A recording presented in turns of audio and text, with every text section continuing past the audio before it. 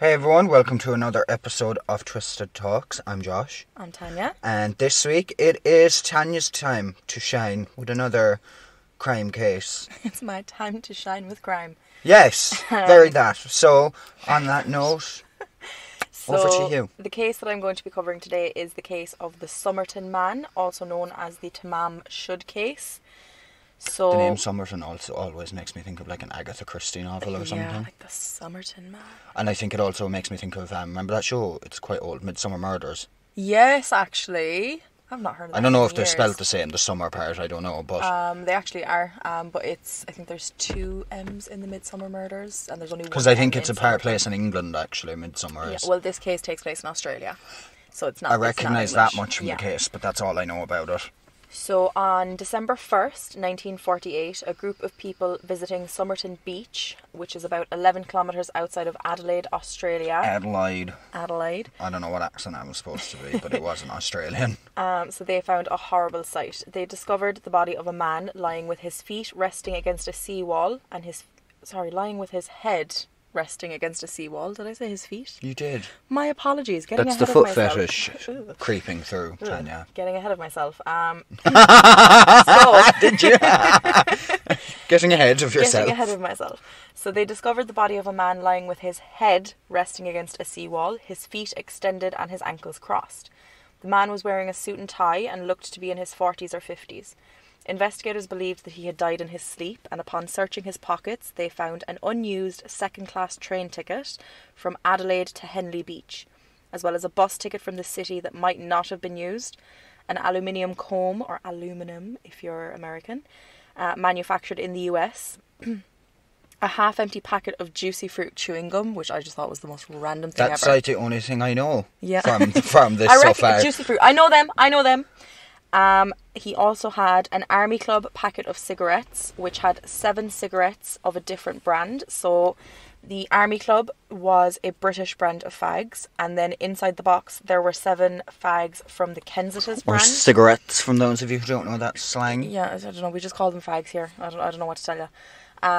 It's not used as a slur. It's used for cigarettes. Okay.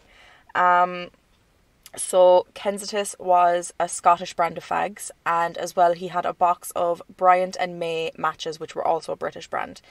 There was also an unlit cigarette on his right collar. However, the man had no cash and no ID on him, so police set about trying to identify him. Now, witnesses began coming forward at this point to say that they had seen someone matching the man's description resting in the spot where he was found on November 30th. A couple who had seen him at around 7 p.m. said that they had seen him stretch his right arm out to its fullest before dropping it limply to the sand. Another couple who had taken note of him from between 7:30 to 8 p.m. said that they had not seen him move during the 30 minutes that he was in their view, which was around the time the streetlights came on. But they did seem to think that he had changed position at some point. Didn't really expand on that in what I read. The couple noted that they had been speaking amongst themselves about how strange it was that the man was not reacting to the mosquitoes, but they had assumed that he was either drunk or asleep, so they felt no need to investigate. One witness told police that she had seen a man looking down at the sleeping man from the top of the steps leading down to the beach, and all witnesses said that the body was in the same position as it was when police found him. Another witness came forward several years later in 1959 and reported... Such an old case. Yeah, as well. we're talking like 1948 was when he was found. So, was that during or just after World War II? Just after World War II. Yeah, because World that War finished II in 45, I think? 1945, yeah. So this witness came forward in 1959 and said that he and 3 others had seen a well-dressed man carrying another man on his shoulders along the beach the night before the body was discovered. Oh. And a police report was made of this by Detective Don O'Doherty. Now, kind of getting into the investigation side of things, pathologist John Burton Cleland examined the body and stated that the man was of British appearance and thought to be between 40 to 45 years old. I'm just kind of... What does of British appearance mean? The exact phrasing was that he was of Britisher appearance. Britisher, that really does not bode well with so he was of internal British grammar. appearance. The man was 180 centimetres or 5 feet 11 inches tall. His eyes were grey. His hair was fair to ginger in colouring with slight greying around the temples. He had broad shoulders and a narrow waist. His hands and nails showed no sign of manual labour, and his big and little toes met in a wedge-like shape, like those of a dancer or someone who wore boots with pointed toes. As well as this, he had pronounced calf muscles. This was very, in-depth, I feel. Pronounced calf muscles consistent with someone who regularly wore boots or shoes with heels or performed ballet. He was dressed in a white shirt with a red and blue tie, brown trousers, socks and shoes, a brown knitted pullover, and a fashionable grey and brown double-breasted jacket that seemed to be made by an American tailor based on the style. Excuse the noise I'm about to make, but I just realised I put the seatbelt on again, even though we're not going anywhere. Every time he gets in the car. Now, all the labels on this man's clothes had been cut off or removed, and he had no wallet or hat, which was apparently... And also, that is a little bit strange, I think, because back then a lot of people, as far as I recall, wrote their names on the tags or stuck their names onto them. So I think it's very strange that they're cut off. You're getting ahead of yourself now. I am faster than these investigators. So we'll kind of touch on what you just said there further on in the research. So he had no hat either, which was apparently unusual for the time. I suppose 1940s there would have been a lot of hats. It was a very hatty time. Very hatty time. People liked a hat. The man was also clean shaven, and as he carried no ID on him, this led police to speculate that he had committed suicide. What about the tags, investigators? No, so his dental records were checked but were not able to be matched to any known person. The pathologist estimated time of death to be around 2 a.m. on December 1st and said, quote, "The heart was of normal size and normal in every way. Small vessels not commonly observed in the brain were easily discernible with congestion. There was congestion of the pharynx, and the gullet was covered with whitening of superficial layers of the mucosa." What is a gullet? Your gullet, I think it's something to do with your stomach. Makes sense. It sounds like a stomachy thing. Yeah, I've heard people refer to your stomach as your gullet, but I don't know if that's what that is. Or just something down there. Probably should have looked into that. So the gullet was covered... Excuse me? The gullet was covered with whitening of superficial layers of the mucosa with a patch of ulceration in the middle of it. The stomach was deeply congested. There was congestion in the second half of the duodenum. There was blood mixed with food in the stomach. Both kidneys were congested, and the liver contained a great excess of blood in its vessels. Okay. The spleen was strikingly large, about 3 times normal size. There was destruction of the centre of the liver lobules revealed under the microscope. Acute gastritis hemorrhage, extensive congestion of the liver and spleen, and the congestion to the brain. End quote. So a lot of bad stuff. A lot had happened inside this man's body.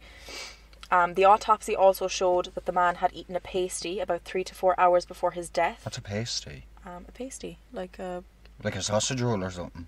Like a pasty, like it's a pastry type thing. Let me just show you a pasty.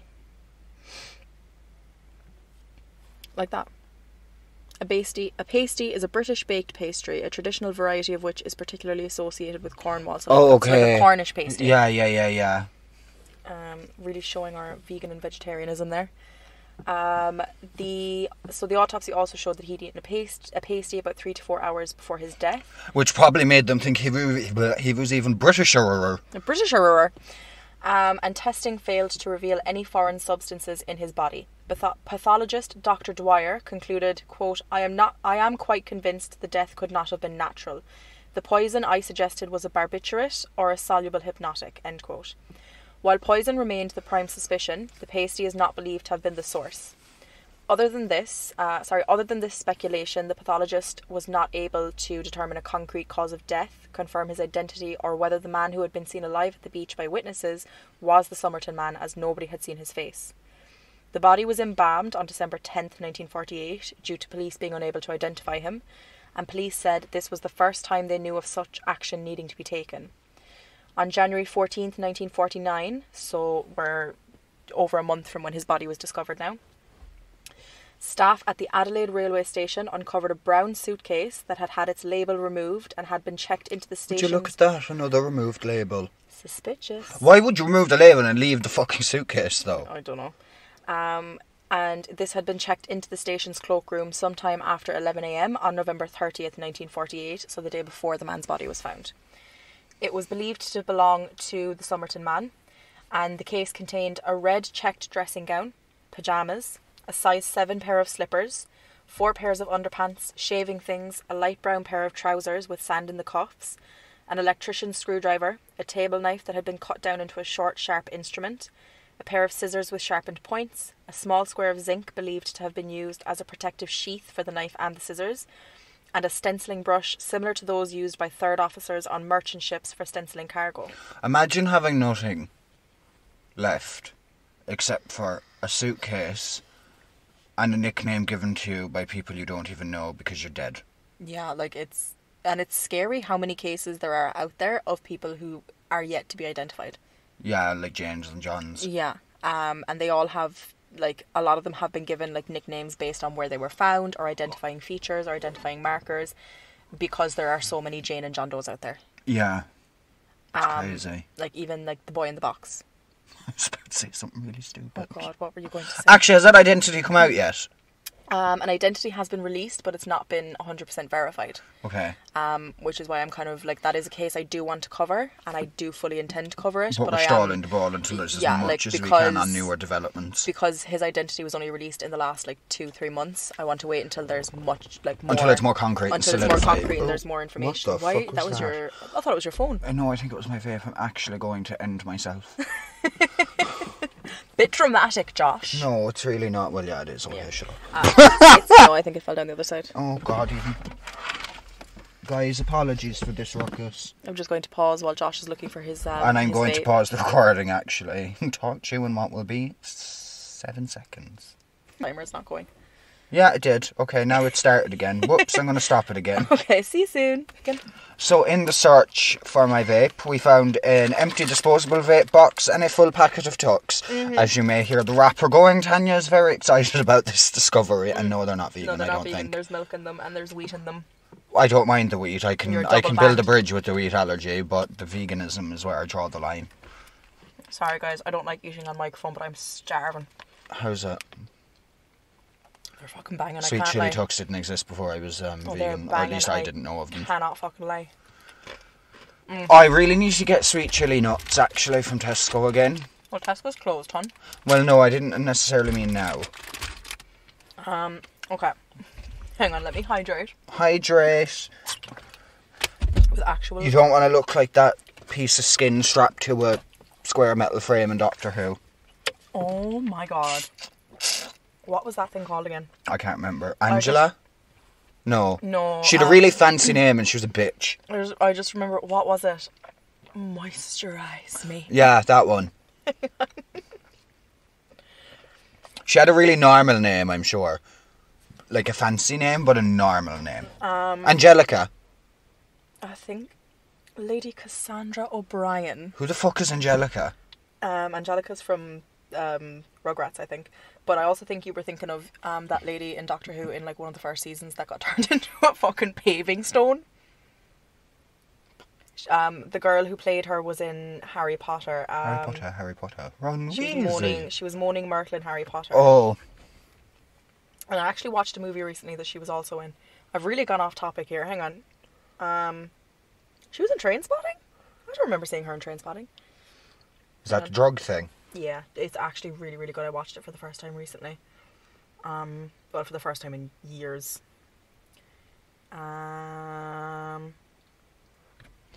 Sorry, this is going to bug me for the rest of the podcast if I don't do it right now. The rest of my life. Well. Wait, what is it you're looking up again? Who she was in Doctor Who. Ursula Blake. Ursula. Hang on, let me actually show you, because you'll know exactly what I'm talking about when I show you. So I hope you guys watch Doctor Who. Actually, I must check, is it back yet? She got turned into a paving stone.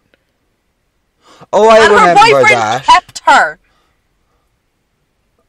You say that as if you disagree, but I think you'd be very annoyed if Justin gave you away just because you turned into a paving stone. I mean, I would be salty as fuck and I would ruin his life with my... I don't know how I would, but I would ruin his life somehow.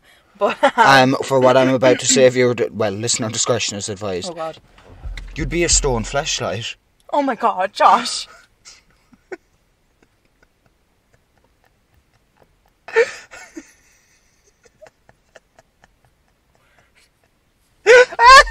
Ursula was a stone fleshlight.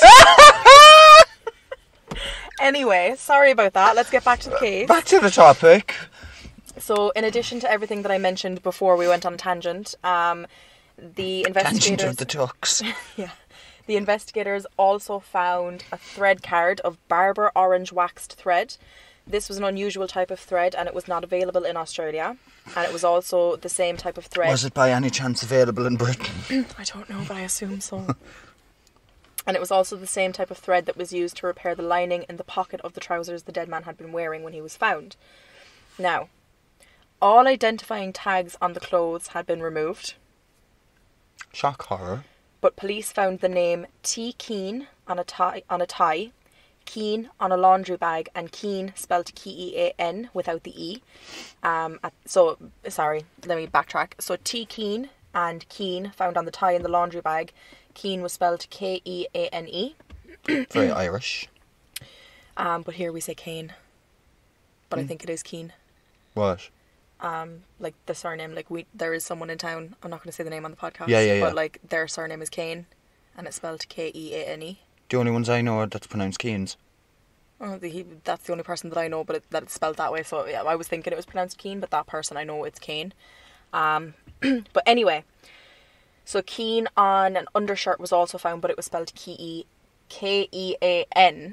Without E. Without the E at the end. As well as this, there was 3 dry cleaning marks found on the clothes, and these were 1171/7, 4393/7, and 3053/7. Now, investigators believed that whoever had removed the tags from these clothes had either overlooked these 3 items or had intentionally left the Keane tags knowing it was not the dead man's name. Now, as wartime rationing was still in place and clothing was somewhat difficult to get, it wasn't uncommon for people to use name tags, as you said earlier. And when buying second-hand clothes, you would remove the previous owner's name tags. It was thought to be unusual as well that the man had no spare socks or any form of correspondence in his suitcase. What does correspondence mean? Excuse me, like letters or anything? Oh, okay, right. I thought it was supposed to be some sort of slang for underwear or something, seeing as we were on the topic of socks. No, there was 4 pairs of underwear. There was 4 pairs of underwear, but there was no spare socks for some reason. But he was wearing socks when he was found, so he was obviously just wearing the 1 pair of socks, bless him. They stole his name tags and his socks. Oh my god, they stole his socks! Now, despite him having... Conspiracy theory. Didn't sometimes people have their initials branded onto socks back then, especially? So he could have just taken the socks because they had the initials sewed into them. It's possible, but there was no initials on the socks that he was found wearing. That's why they weren't taken. Oh, that's why they didn't take those socks. Now, he had no correspondence in his suitcase, despite police finding pencils and unused letter stationery. Investigators' searches revealed that there was no missing persons relating to T. Keane in any English-speaking country, and a nationwide search regarding the dry cleaning marks also turned up nothing of note. The only evidence that they could put together from the suitcase was that the front gusset and feather stitching found on a coat in it pointed to it having been manufactured in the USA. Okay, again, what's a gusset? It's like the front part of the coat, I think. The only context that I know for gusset is that in women's underwear there's like a weird little pocket in the crotch, and that's called a gusset. So the gusset is probably the... It's something to do with the seam, actually. Oh. Sorry, it's something to do with the seam. Interesting. Excuse me. So, the coat had not been imported, indicating that the Somerton Man had either been to the US or had bought the coat from someone who had been to the US. Now, after checking train records, investigators began to believe that the man had arrived at the Adelaide railway station via an overnight train from Melbourne, Sydney or Port Augusta. They think he showered and shaved at the adjacent city baths, so the city baths that were across from the train station in Adelaide. Is that like public bathrooms? You would think that, but no, it was actually a public swimming pool. Okay, I hope people didn't use them as a bath. But they obviously had showering facilities and bathing and facilities. And whatnot, yeah. Now, there was no baths ticket found with his body. And it's assumed that after he went and showered and shaved, he returned to the station to buy a ticket for the 10 to 11 morning train to Henley Beach, which for unknown reasons he had missed. He checked his suitcase in at the station cloakroom before leaving and getting a city bus to Glenelg, which was where Somerton Beach was. Investigators noted that I think it's really weird he was going to a beach. Yeah. Or at least an area called Henley Beach, so I'm assuming there's a beach. Yeah. And then was found dead on a beach. Yeah, it's a very strange. Just not the beach area he was en route to. Well, hoping to get to. Yeah.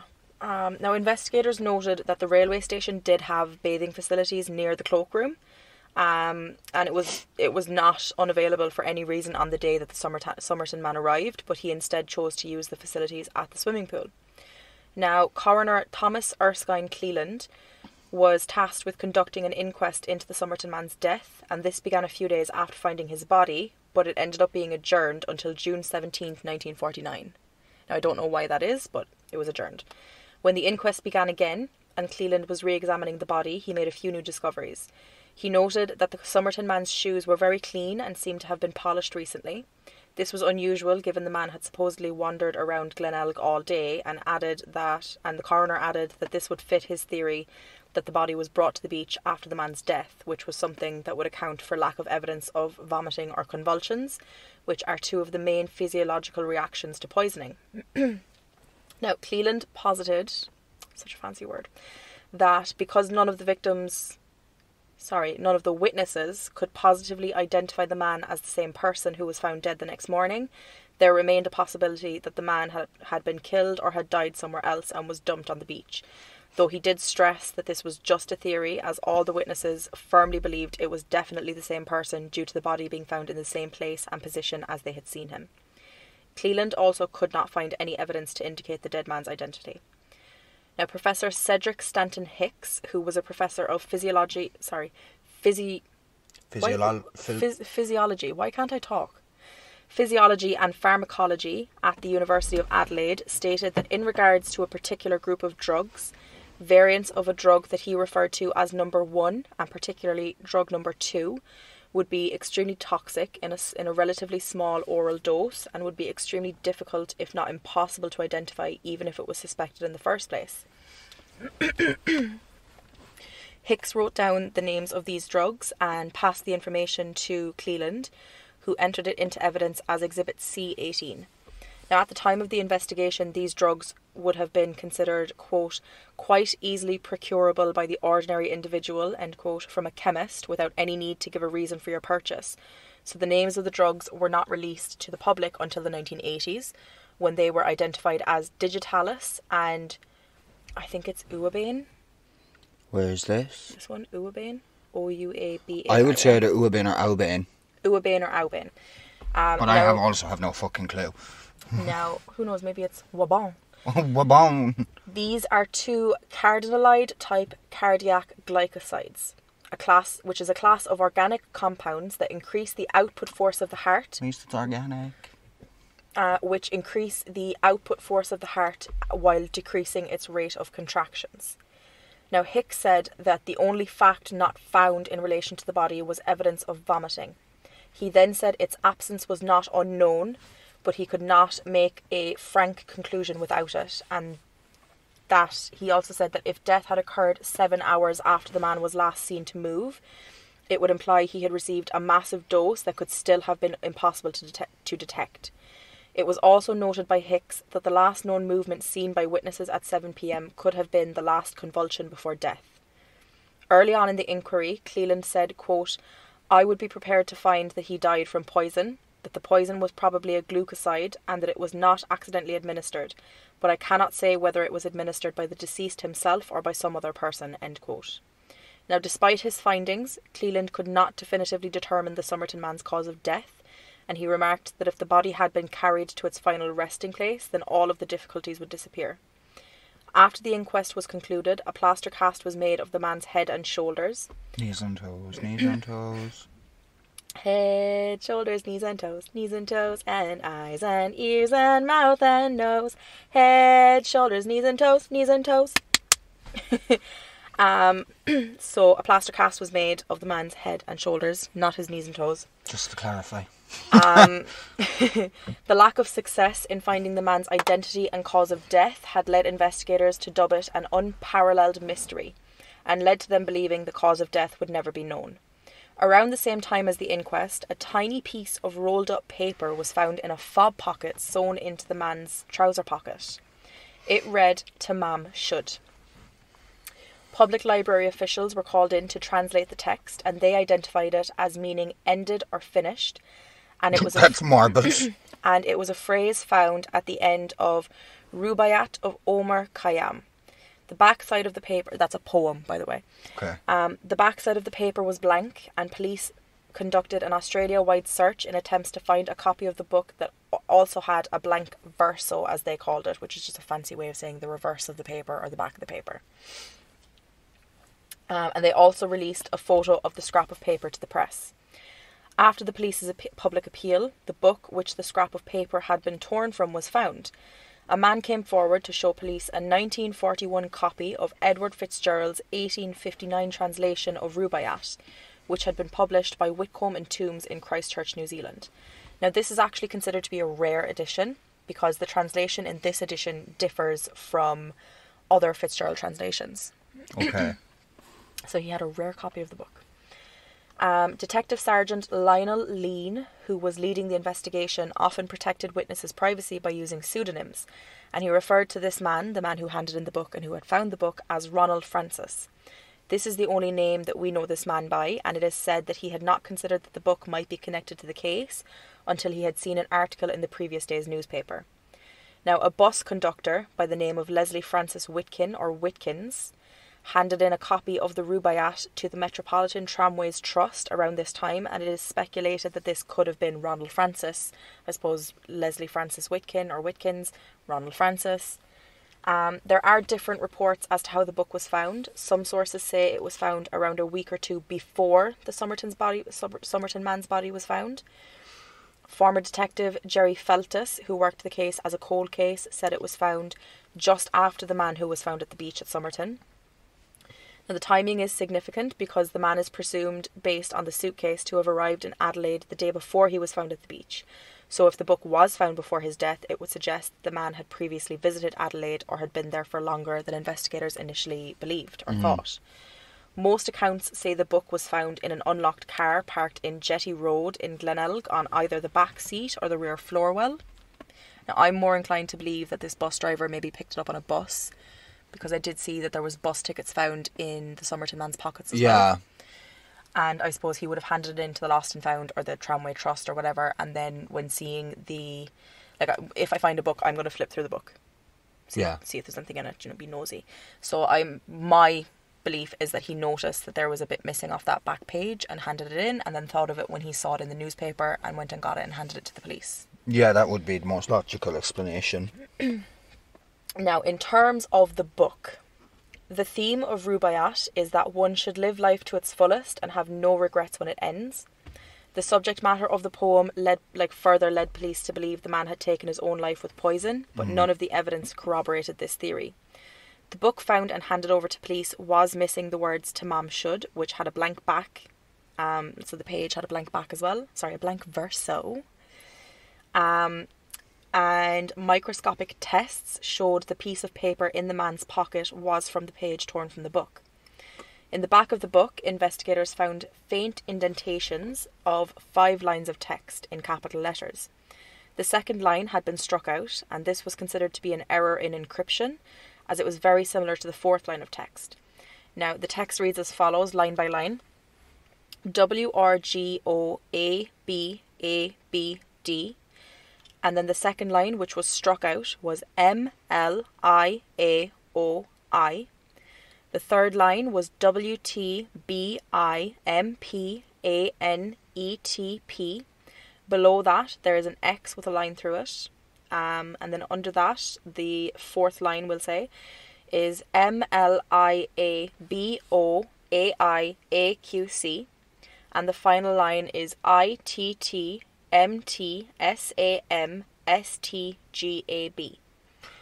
What? Yeah. I have 6 words. 6 letters. Okay. WTFDTM. What the fuck does that mean? I got the what the fuck and then I was like, what does that mean? I don't know. To this day, it's not been solved. It's not been cracked. Now I will be explaining further about it. So in the book, it is unclear whether the first letter is a W or an M, but it is believed it's more likely to be a W when it's compared to the M that is stricken out in the second line.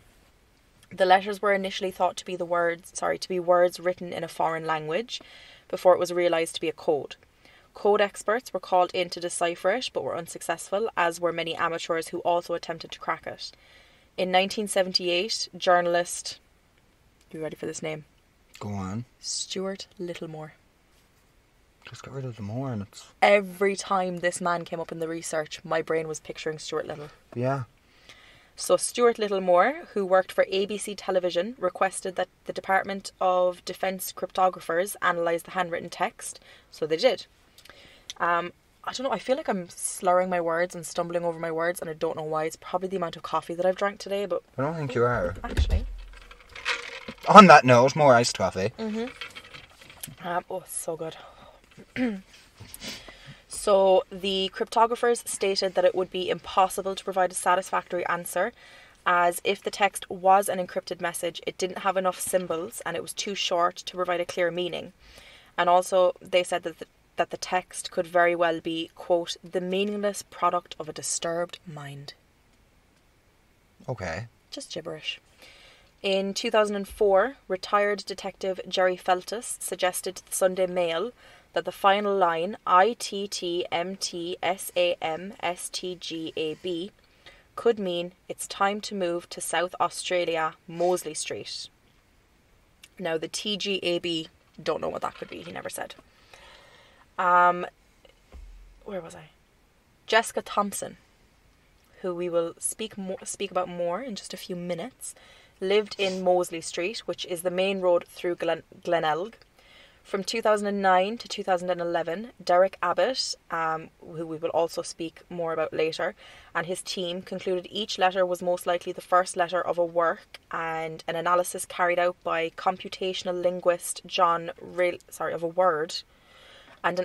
analysis carried out by computational linguist John Railing in 2014 strongly supports the theory that the letters consist of the initials of some English text, but could find no match for these in a large survey of literature. He concluded that the letters are likely some form of shorthand and the original text will never be determined. Now, Jessica Thompson. What's shorthand? Shorthand is like... Your own abbreviations. Your own kind of thing, abbreviations. personal to you. Yeah. So like journalists would write in shorthand to make it easier to record interviews and things. Yeah. Now, so Jessica Thompson and Alf Boxall is where we're going next. So another thing found in the back of the Rubaiyat was a phone number belonging to a nurse named Jessica Ellen Thompson, known as Jo. And I'm going to be referring to her as Jo. Mm-hmm. Jo was born Jessica or Jessie Harkness in the Sydney suburb Harkness. I know, I thought the same. That's another Doctor Who reference if you don't know. Oh, I was thinking of the Umbrella Academy. Oh, see, I was thinking of Captain Jack Harkness. There's that as well. Anyway, so Jo was born Jessica or Jessie Harkness in the Sydney suburb of Marrickville, New South Wales. And she lived in Mosley Street in Glenelg, which was only about 400 metres or 1,300 feet north of where the Somerton Man's body had been found. When Jo was interviewed by police, she said that she didn't know the deceased or why he would have her phone number or choose to visit the area where she lived on the night of his death. However, she also reported in late 1948 that an unknown man had attempted to visit her home and had asked her neighbour about her.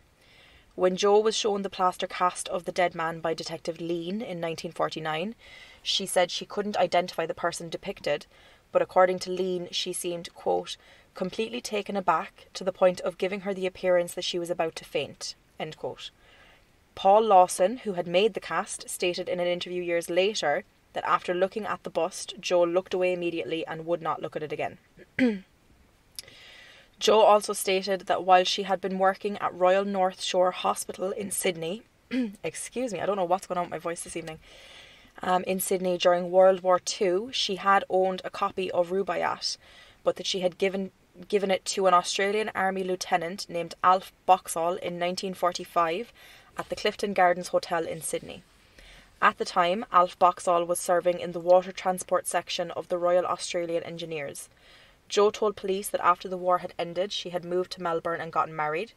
She also said that she had received one letter from Alf and that she had responded informing him she was now married and there is no evidence of him contacting her after this point. I would like to note that research does suggest that her husband, Prosper Thompson, was in the process of divorcing his first wife in 1949 and did not marry Jo until 1950. And records also show that her son Robin Thompson was born in July 1947, at which point she was unmarried. I wonder if Somerton Man the father of her child. We'll touch on that. Because why would you go white and look like you're about to faint? Yes. Like, obviously I know it's not a nice thing to see, but Yeah. when it's a cast and it's not like you're seeing an actual image, unless it's someone you recognise or know, Why would you react that way? Maybe she was of a weak constitution, but I think being a nurse... Do you know what I mean? And You've seen also things, I'd imagine. Having worked during World War II. Yeah. Now, police... Where am I? Oh yeah. So, accounts between Jessica and police show that she told them she was married or recently married in 1945, but I found no records of a first husband in my research. Now, I'll touch on my theory regarding this later on. Mm-hmm. Police suspected after meeting with Jo that Alf Boxall could be the Somerton Man, but Boxall was later found alive in Sydney in 1949 with his copy of Rubaiyat intact and unaware of any links between himself and the dead man. On the front of the copy of Rubaiyat that Jo had given to Alf, Jo, who was Jessica Harkness at the time, had signed herself as Jestin and written out verse 70, which reads, quote, "Indeed, indeed, repentance oft before. I swore, but was I sober when I swore? And then came spring and rose in hand. My threadbare penitence a pieces tore." I totally know what any of that meant. Me either. I am just checking to make sure I didn't skip a bit. I didn't.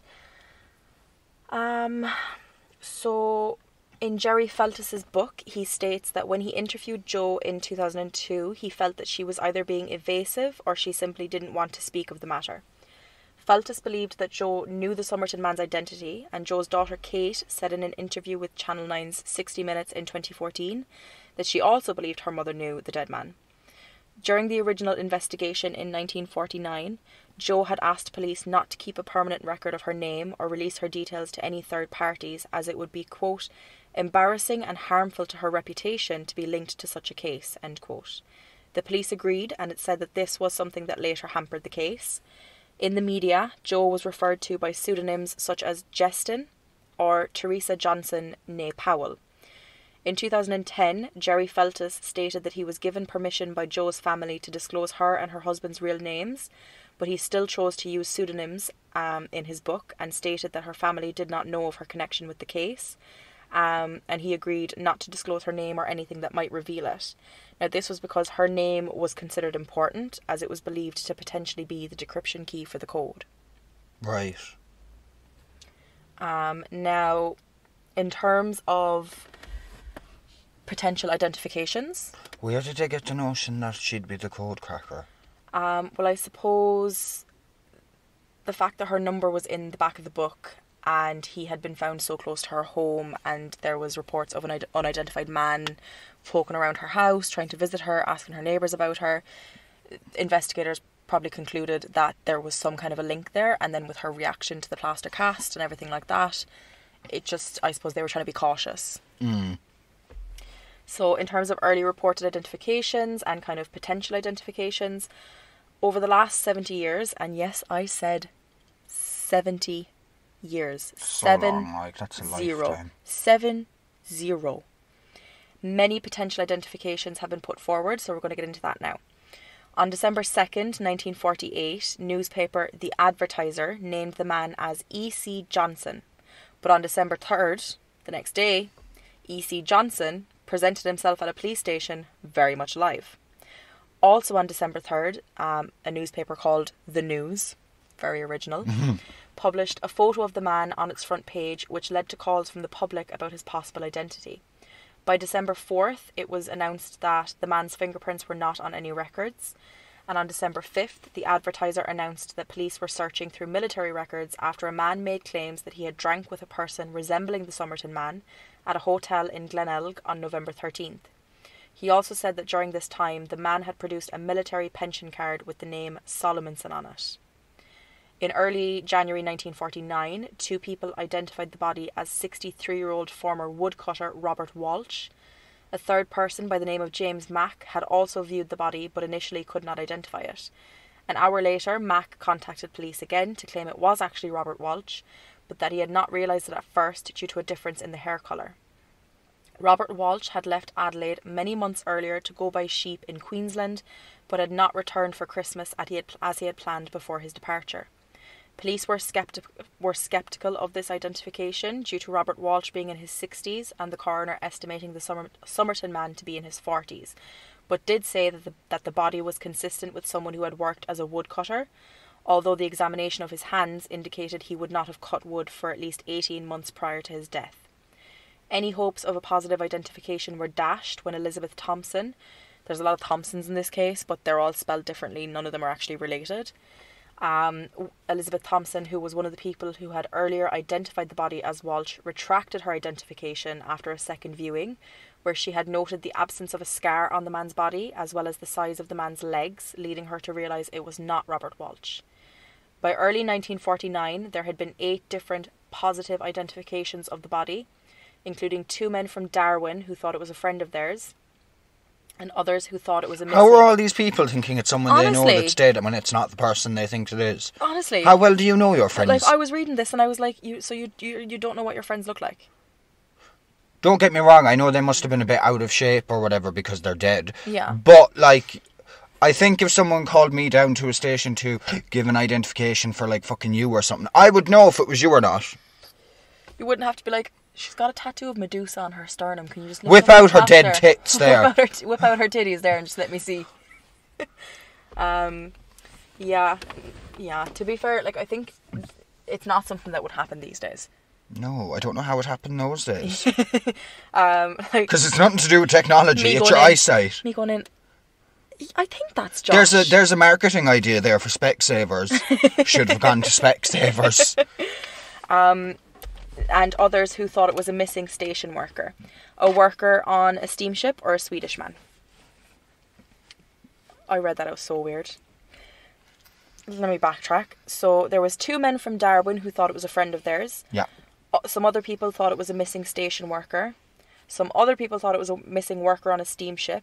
And then someone else believed it was a missing Swedish man. Detectives in Victoria believed the man could be from there due to similarities between the laundry marks found on his clothes and those used by dry cleaners in the Victoria area. He was also at one point believed to be a seaman named Robert... Jesus Christ, I can't talk! Believed to be a seaman named Tommy Reed, who was missing from the SS Cycle, but after the body was viewed by some of his shipmates, they stated that the body was absolutely not Tommy. By November 1953... See, they know their friend. They know what Tommy looks like. That's what I'm talking about. November 1953, which is... November when? 53. 53, 70 years ago. 4 years later. Oh, sorry, I was doing maths in the wrong way. No. So by November 1953, 4 years after the discovery of the body, police announced that they had received 251, the word they used was solutions, to the dead man's identity. Not one of them solved it, but No, okay. in the space of 4 years, 251 different identities were put forward, and none of them were him. More like different theories. Yeah, but the only clue of any value remained the clothes the man had been wearing. A connection between the Somerton Man and the death of a 2-year-old boy 6 months later was considered. On June 6th, 1949, the body of 2-year-old Clive Magnuson was found in a sack in the Largs Bay Sandhills, which is about... So sad. It's horrible, honestly. Which was about 20 kilometres or 12 miles up the coast from Somerton Park Beach. Lying next to Clive was the unconscious body of his father, Keith Waldemar Magnuson. Keith was taken to hospital in a very weak condition and suffered from exposure. After he was examined, he was transferred to a mental hospital. Exposure, as in just being out in the elements too long, like? Exposure, Okay. because they were missing for 4 days. So the Magnusons had been missing for 4 days, and it was believed that Clive had been dead for around 24 hours when he and his father were found by Neil McRae, who claimed he had seen their location in a dream the night before. I was about to say, Yeah. don't you tell me on a GPS, because you didn't have them. So the coroner was unable to determine Clive's cause of death and sent his stomach contents to a government analyst for further Could you examination. imagine being the person who has looked through people's stomach contents? Yeah, that's disgusting. Yuck. But fair play to those of you that do, because Yeah, someone has to. Someone has to. After Clive's death, his mother, Roma Magnusson, reported that she had been threatened by a masked man who had almost run her down in a battered cream-coloured car outside her home in Cheapside Street, Largs North. I swear, Cheapside Street. It's named Cheapside Street. Where's Richside Street? I want to go there.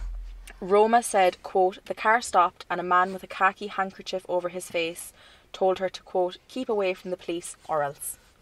Now, a similar-looking man had apparently been spotted lurking around the house, and Roma believed that this was all due to her husband's attempts to identify the Somerton Man. Keith believed the Somerton Man to be someone named Carl Thompson, another Thompson, unrelated, who he had worked with in Renmark in 1939. Soon after her police interview, Roma Magnusson collapsed and needed medical treatment. J.M. Gower, who was secretary of the Largs North Progress Association, received anonymous phone calls threatening Roma, stating that she would meet with an accident if he interfered, and the acting mayor of Port Adelaide at the time, A.H. Curtis, had 3 phone calls threatening an accident if he stuck his nose into the Magnusson affair. Police believed the calls were a hoax, and that the caller was likely the same culprit who had terrorised a woman in a nearby suburb after she had recently lost her husband in tragic circumstances. Jesus Christ. Yeah, so don't know for sure if that's linked.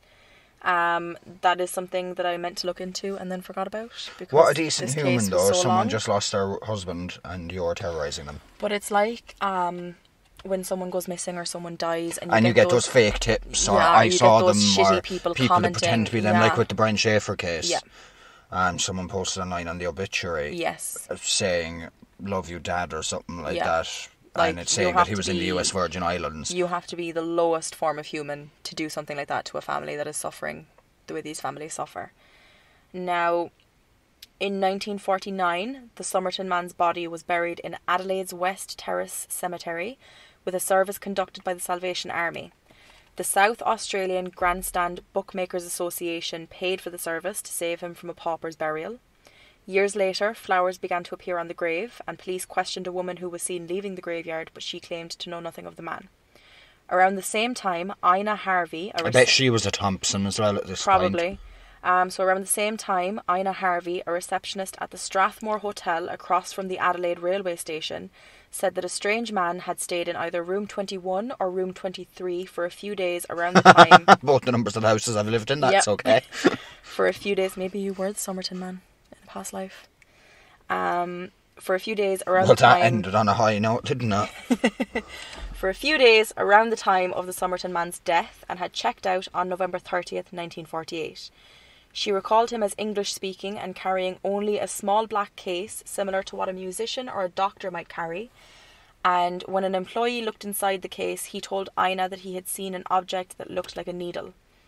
On November 22nd, 1959, it was reported that E.B. Collins, who was an inmate at Wanganui Prison in New Zealand, knew the identity of the dead man. In 1994, John Harbour Phillips, Chief Justice of Victoria... Cheap bastards! Chief Justice of Victoria and Chairman of the Victorian Institute of Forensic Medicine, reviewed the case to try and determine a cause of death and concluded, quote, "There seems little doubt it was digitalis." He supported this conclusion by pointing out that the deceased's organs were engorged, which is consistent with digitalis poisoning, as well as the lack of evidence of natural death. And So is digitalis a type of poisoning or a type of poison to be poisoned with? A type of poison. I mentioned it earlier. Come on, Josh. Focus. There's a lot going on.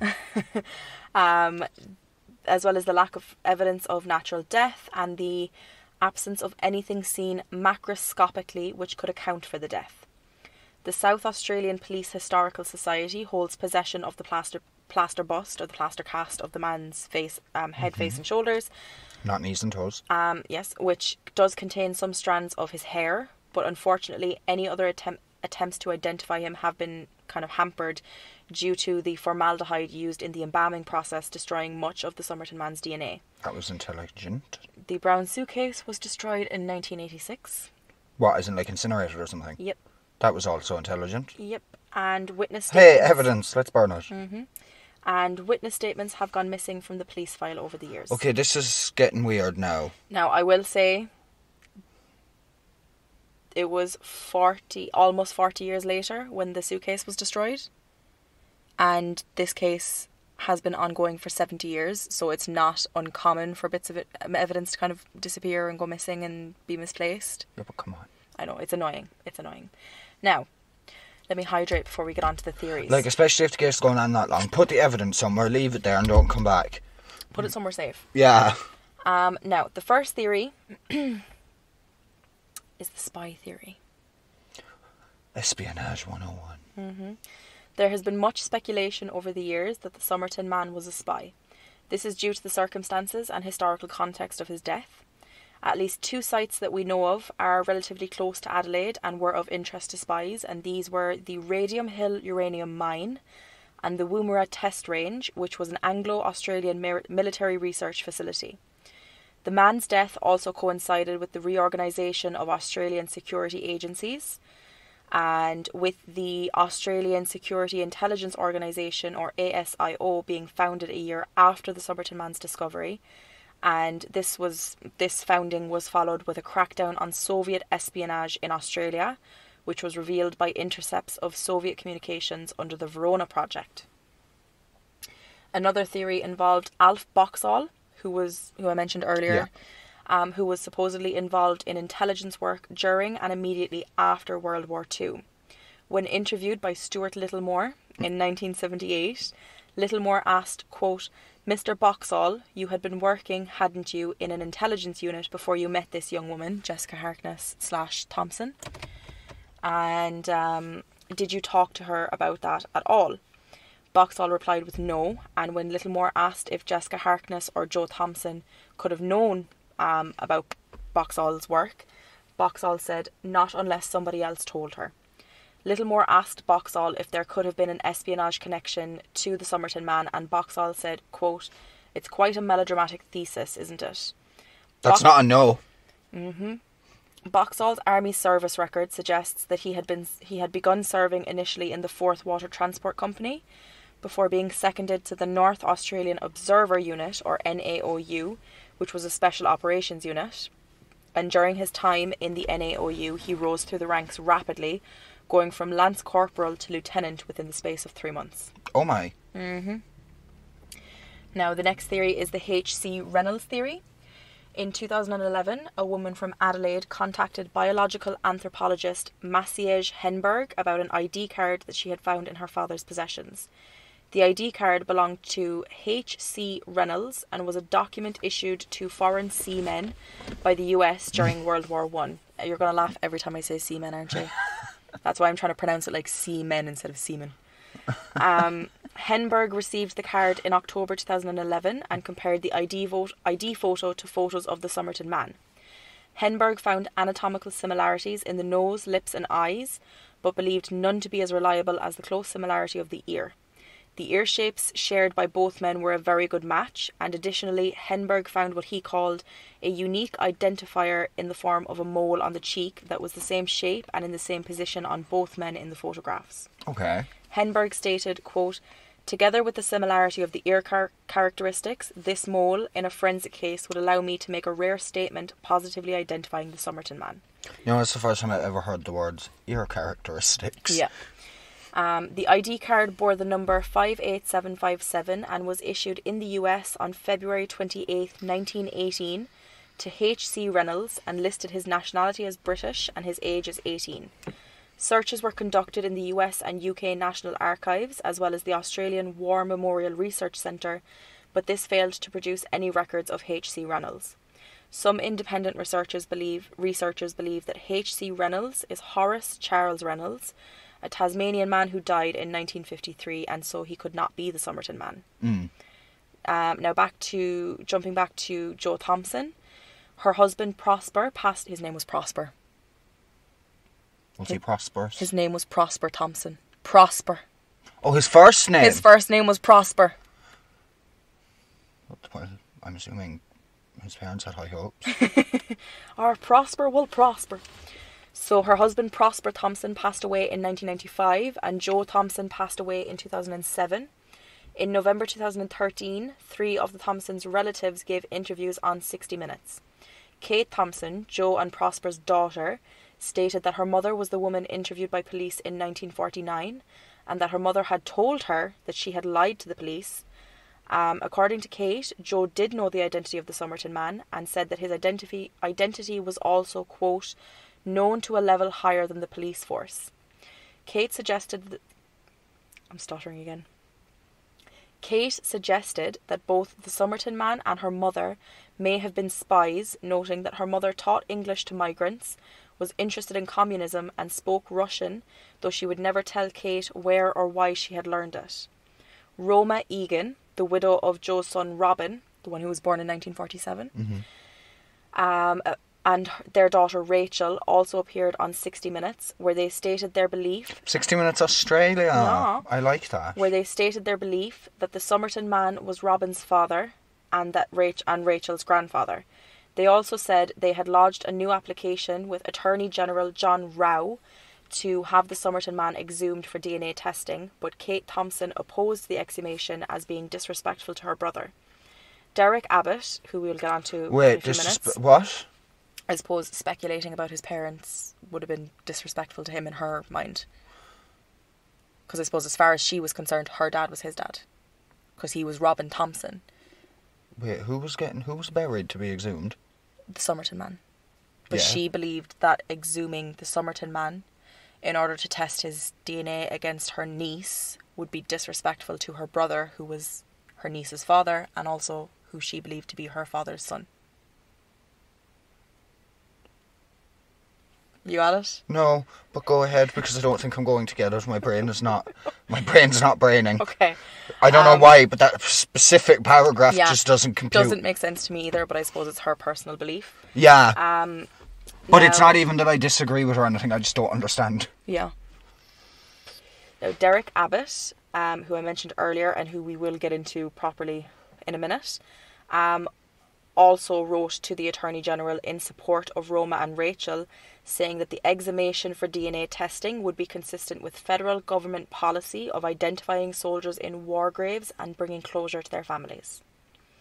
Now, when interest in the case resurfaced in October 2011, Attorney General Rao refused to exhume the body, saying, quote, "There needs to be public interest reasons that go well beyond public curiosity or broad scientific interest."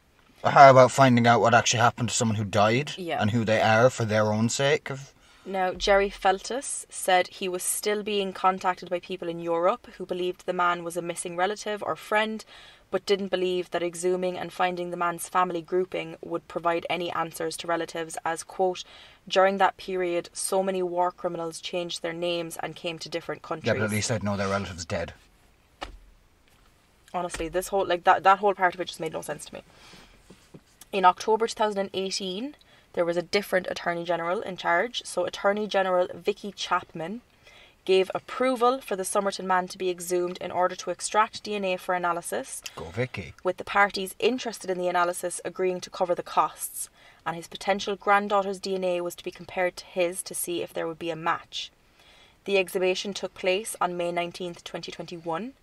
Police said the body was in reasonable condition and they were optimistic about their prospects of recovering DNA. Dr. Anne Coxon of Forensic Science South Australia said, quote, "The technology available to us now is clearly light years ahead of the techniques available when this body was discovered in the late 1940s. Yeah. And said that they would use every method at our disposal to try and bring some closure to this enduring mystery." Now we're getting on to Derek Abbott. In March 2009, Professor Derek Abbott of the University of Adelaide and his team began to try solving the case by cracking the code found in the Rubaiyat, while also proposing that the body be exhumed for DNA.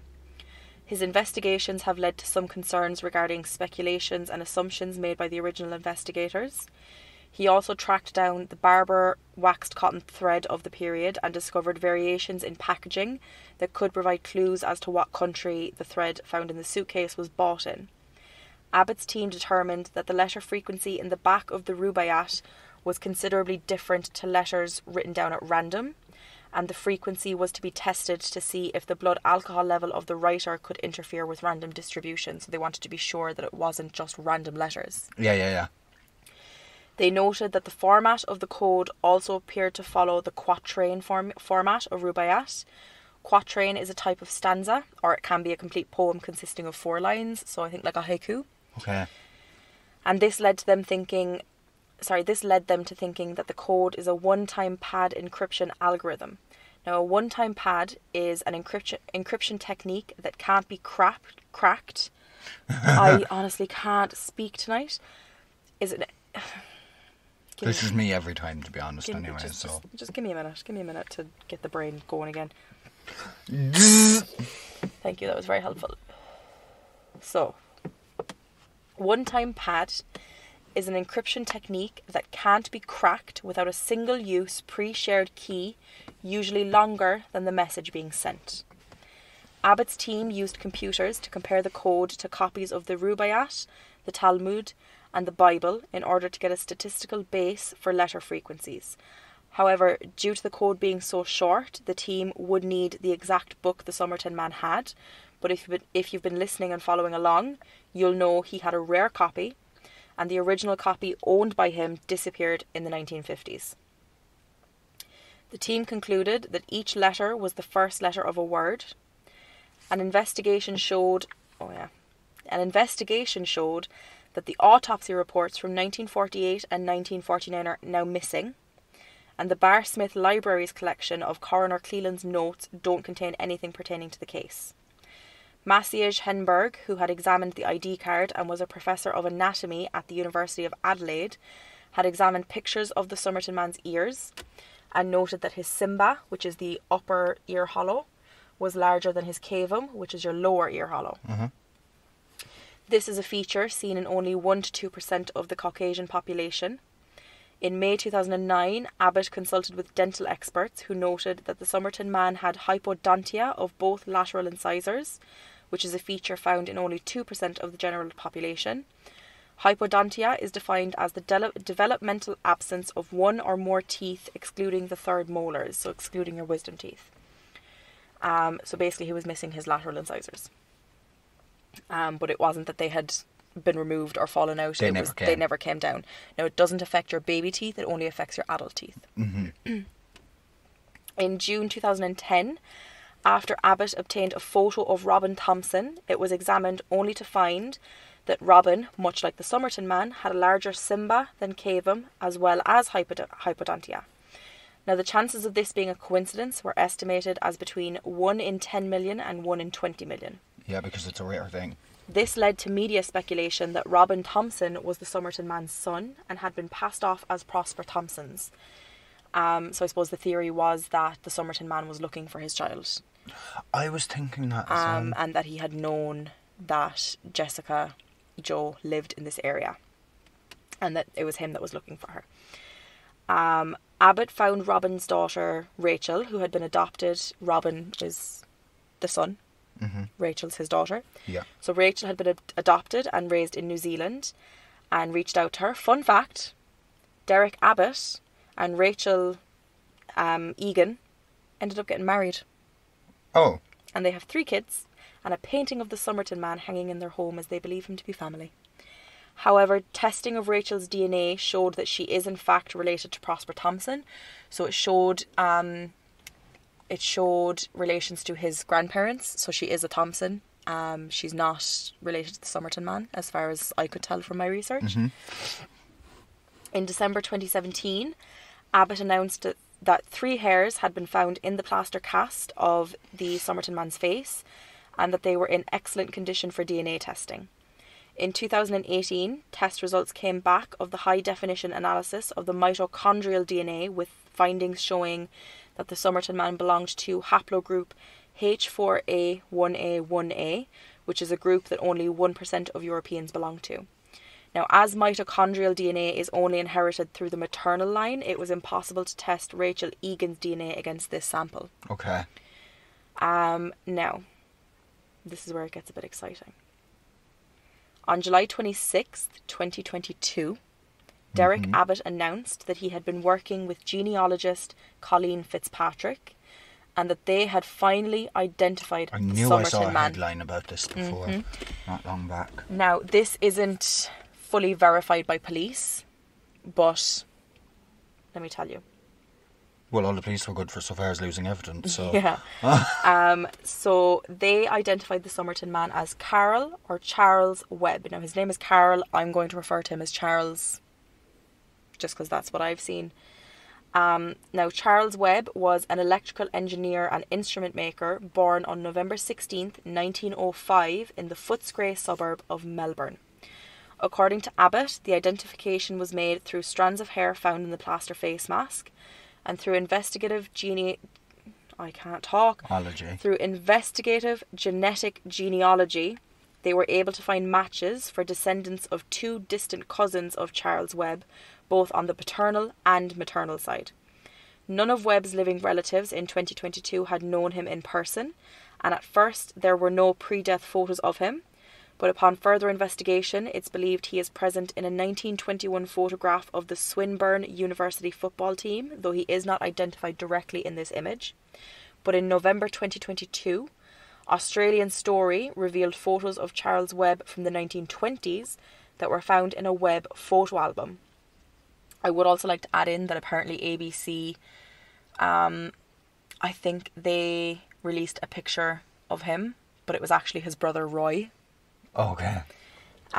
Forensic Science South Australia have declined to comment on this, but South Australia police, who are attempting to verify this information, have said they are, quote, cautiously optimistic that this may provide a breakthrough, end quote. But I mean, like, okay, so far anyway, like, it's great to obviously break through, find out who he is, but what the fuck happened to him is what I want to know. So I'm going to tell you a little bit of what's known about Charles Webb, and there is a theory, and that's kind of the last bit that I have on this case. Okay. So Charles's father, Richard August Webb... I kind of like that. Richard August Webb. Yeah, I don't know why. Yeah. Who passed away in 1939, had emigrated to Australia from Hamburg, Germany. He married Eliza Amelia Morris Grace. I like that name. It's such a pretty name, Eliza Amelia Morris Grace, who passed in 1946, and the two married in 1892. And they opened a bakery in Springvale, Victoria. Charles was born on November 16th, or Movember, as I have it written here, in 1905 in Footscray, as I mentioned earlier, and was the youngest of 6 children. All 3 of Richard and Eliza's sons would go on to work in their bakery, and when it closed down, Charles retrained as an electrical instrument maker. In 1941, he married Dorothy, known as Doff Robertson, which I've never heard that before. Like, I've heard of, like, Dot as a nickname for Dorothy, but not Doff. I think I've even heard of Dottie, but... Yeah. Doff, Doff. Dorothy was a pharmacist and chiropodist, and the couple moved into a flat in Bromby Street, South Yarra. The marriage was not great due to Charles's personality. Yeah. I'm not trying to be funny, but would you not have known that before you said yes? Yeah, what can you do? So Dorothy described him as solitary and having few friends. He lived a quiet life and liked to be in bed by 7 p.m. each night. Relatable, except for 7 p.m. Yeah, but he was also moody, threatening and violent, especially when facing defeat over even the most trivial of things. BPD. No, that was a bad generalisation. We don't get violent, we just get upset. He was fond of poetry and wrote several poems of his own, with Dorothy stating most of them were on the subject of death, which he claimed as his greatest desire. Well, you got it, mate. Mm-hmm. This would be consistent with him owning a copy of the Rubaiyat. Oh, his greatest desire. Maybe it was suicide then. Because he loved poetry, he wrote poetry. The Rubaiyat is a poetry book, and as well the Rubaiyat focuses on the subject of death.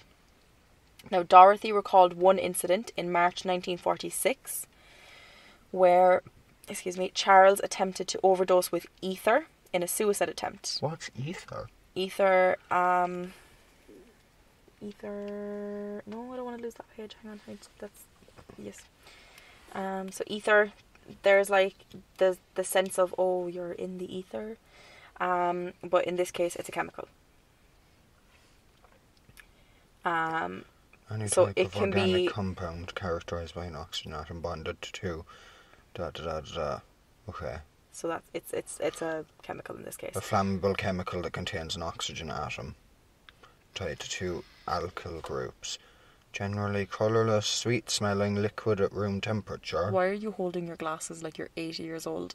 What, love? What did you say, pet? Ash, you're a great girl, you are. I can't hear the writing. And how's your mommy and daddy doing? Who?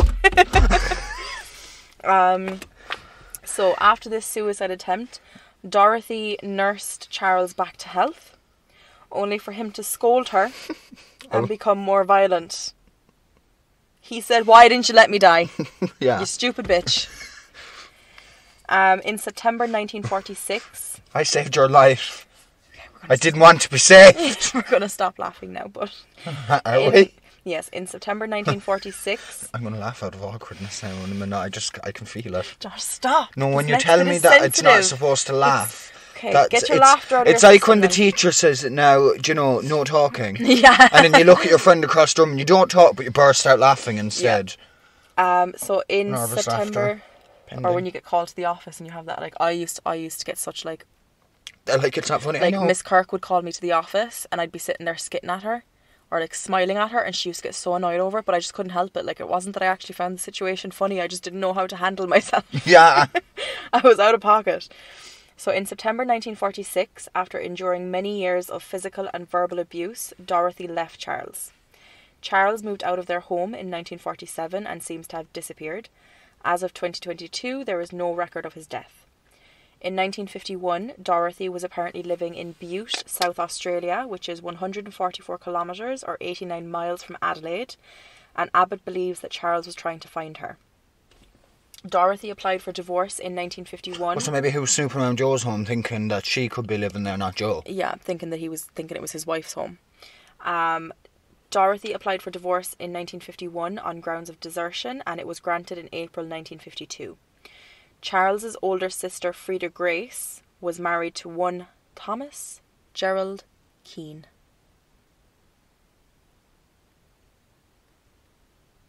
Have a think about it. Think about why that seems familiar. I can see you're dissociating. No, I'm thinking. Thomas Keane, Yeah. T. Keane, on the clothes and suitcase. Mm-hmm.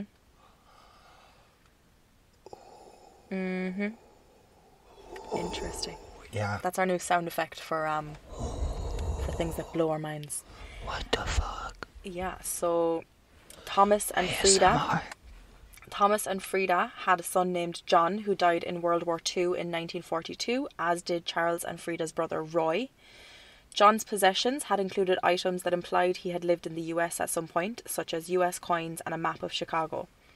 Frida Grace and Charles had lived a 20-minute drive apart, which could explain why the Somerton Man had clothes with US origins and bearing the name Keane, as they could have been second-hand from his brother-in-law and or his nephew.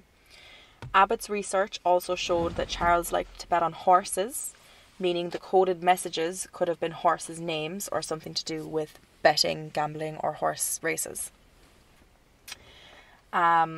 Derek Abbott and Colleen Fitzgerald believe that Charles had serious mental health issues and had honestly mood and had, quote, spiraled down after losing 4 close relatives in 7 years, because he lost his mother, his father, his brother and his nephew. Yeah. And of course his wife left him in Yeah. that length of time.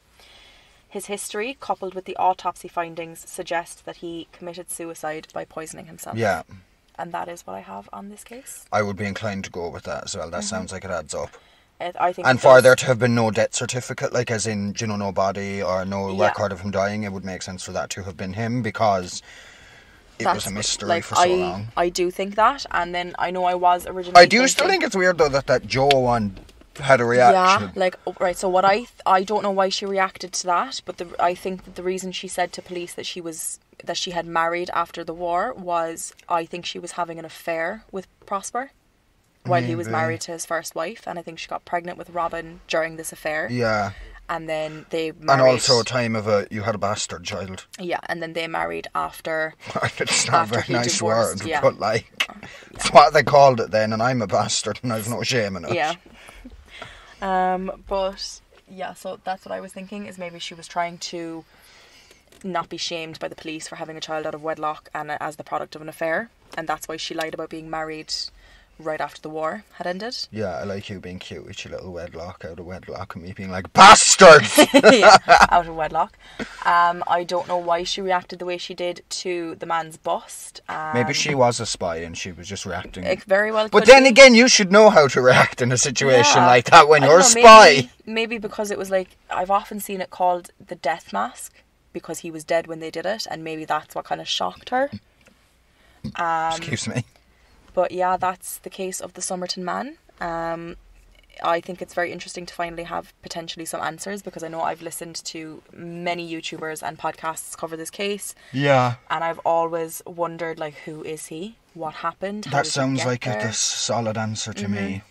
Case I closed. think so. The fact he had a brother-in-law called Thomas Keane, and the fact that his nephew had been in the US at some point suggests to me that his nephew bought that jacket there, and maybe his sister, or his nephew's mother, his sister, had given it to him.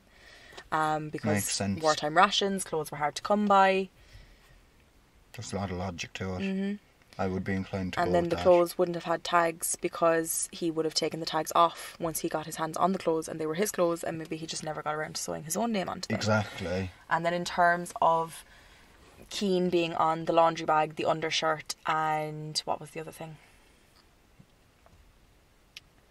Laundry bag, undershirt, and on a tie, I think. Yes, I think it was, yeah. Like, I think a laundry bag, it's not important enough for you to want to take someone else's name off it. A tie, why would you bother? A tie, why would you bother? And an undershirt, why would you bother? No one's going to see it. Yeah. And if they're going to see it, they're going to know your name's not Yeah. Keane. So I personally do believe Charles Webb could very well be the Somerton Man. Yeah, I am very I'm intrigued. fairly sold on that. I'm very intrigued to hear if it gets verified anytime soon. And let me just do a cursory search there to see if it... Like, to me, if I it mean, lists yeah, fair anything. enough, police might not have officially backed it up, but, like, if genetics has already backed it up, what more is there to confirm? Yeah, exactly. I got no. I'm trying to... My internet here is always shit, but I... Oh, yeah, the show you data photo. here is not good. Yeah. Please hold. A Also- representative will be with you in a moment. At some point, We are Derek... expecting a high volume of calls at the moment. Triggered. At some Any point... of you from around here know exactly what I'm Let me referencing. speak. No, shut up. You've already done an hour and 20 minutes of it. Derek Abbott at one point released an artistic impression of what the Somerton Man would have looked like, because he felt that a lot of people wouldn't have recognised him from the photo of him dead. Yeah. So I think that's his nephew. I've seen the one on the left. That's him. Yeah. That's the picture of him when he was dead. That's his brother. Similar, very similar. It's the ears. Even the whole face to me, though. Yeah, he does have, like, the Somerton Man had very distinctive ears. And as per, there will be Pics. photos on the Instagram, Facebook posts. I'm trying to show you. This is the artistic impression. If it will load. It looks much the same, really. It's just his eyes are open and he's smiling. Oh yeah, look, there we go. Like, see how the ear curves off at the top? Very distinctive, Yeah. in my opinion. And then this is what's meant by he's not got any incisors, but his these teeth are quite sharp. Pointy.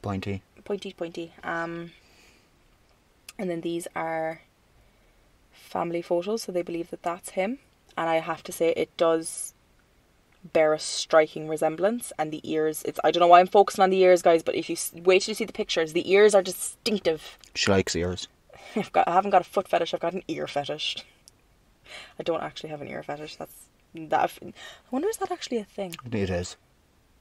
Here, Josh, I'd go white and pale if I saw that too. Okay, yeah. Yeah. That is terrifying. No, that's like a weeping angel from Doctor Who gone very, very, very wrong. And that's saying something. Joe's reaction was justified. That's justified. No, maybe she's not a Russian spy. Maybe she's just a woman that got freaked out. Yeah, like that was creepy. I wouldn't really be inclined to like to see that either. Very strange. In person, especially.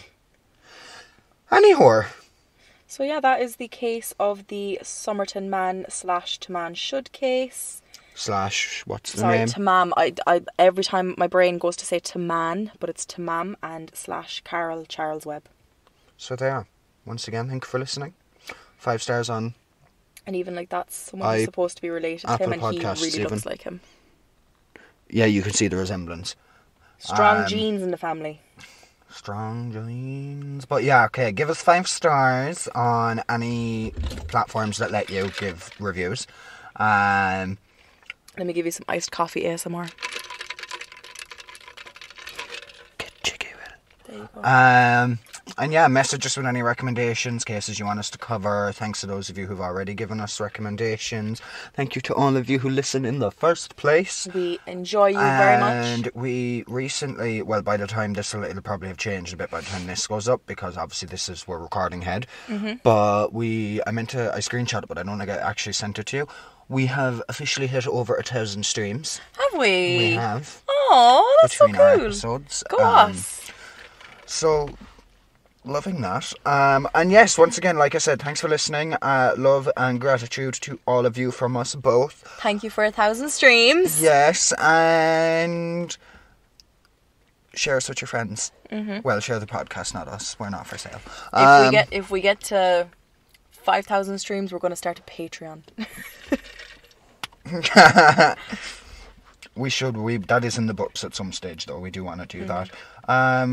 We have been brainstorming names. We will, I suppose, if and when the time comes, we can just put the names up on the Instagram and do a poll, and you guys can choose it. Yeah, we can have a general consensus.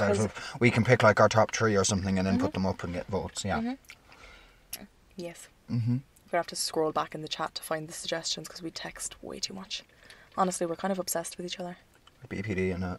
You're my favourite person. I'm my favourite person too.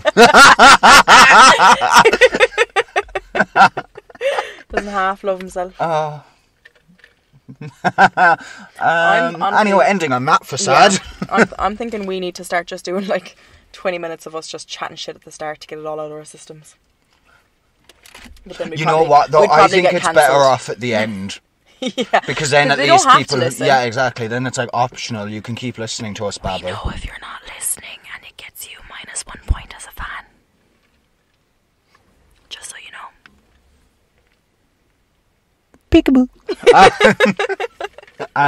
But yeah, okay. So once again with that, thanks for listening. I have an appointment to get to. I also have an appointment to get to. So... Thanks again. It's been real, guys. What language will I say goodbye in today? French. Au revoir. Ah, si. Okay. Tschüss. Bye. Auf Wiedersehen.